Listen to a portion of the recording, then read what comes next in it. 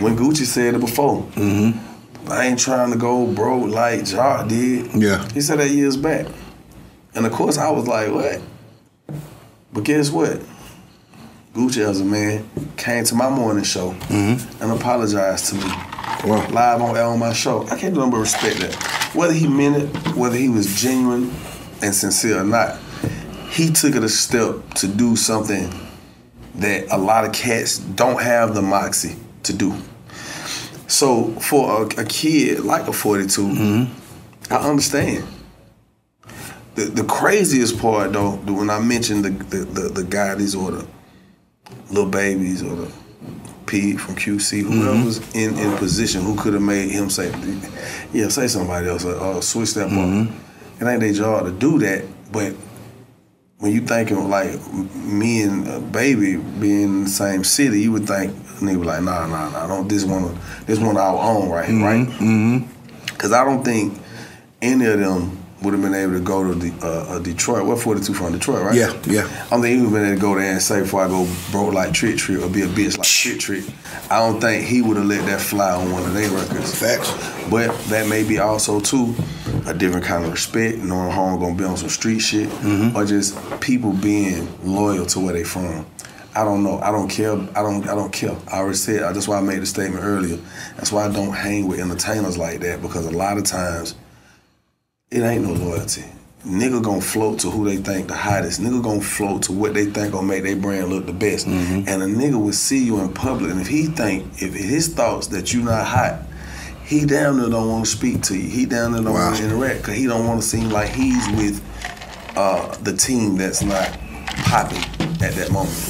So again, it's so many levels of understanding. Yeah, exactly. That has to be there to be able to say, hey, you know what, I'm gonna take this and make the best out of it. Damn right. So I've been doing the broke like Dugg part. This shit's been working. Hell yeah. I told we got the t-shirts and shit. Come on, let's go. BrokeLikeDugg.com. Hey man, you know, it's funny, and it's just a testament to your business savvy or whatever. Like I say, you know, with all the businesses and things. I recently saw somewhere that you purchased some publishing.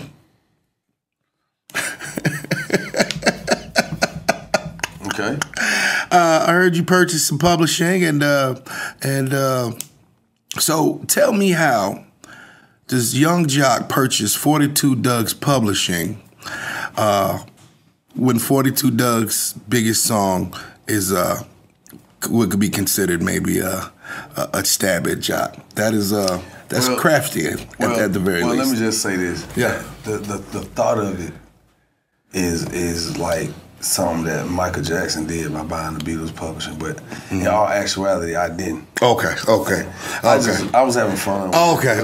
We were all like, what?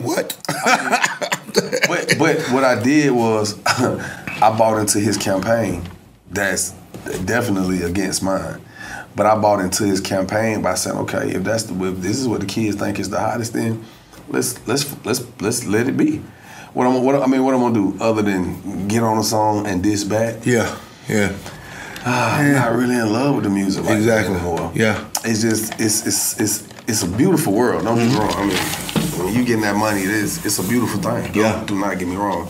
But right now, you know, I'm able to be at home. I'm happy. I don't gotta get on the road to go get my money. You know, so I have to be away from my family and out my bed and sleep hotel to hotel, flight to flight, bus to bus, rental car to rental car to get my money. You know what I'm saying? And I'm not knocking it at all. It's a beautiful living, trust me. I'll tell you this. But you know how you just wake up one day and you have those certain understandings of who you are and what you want. Exactly. The time you're here, and I start realizing like man, I don't want to be on the road like this all the time, because it started making me feel like I got to really go get the money. I got to go and get the money.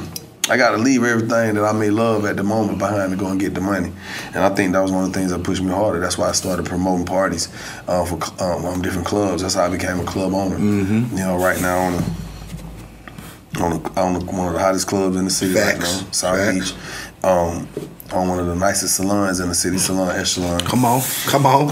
I got a #1 morning show. Come on. Now syndicated. Come on. I'm on one of the longest running #1 cable shows. Come on. Number one storyline on the London Hip Hop. Come on. And I still got a catalog that yields me a lot of publishing and mechanical royalties. So I like being able to be at home and still eat like I'm on tour. That's a bar. Ladies and gentlemen, that's a bar. I like being at home and still eating like I'm on tour.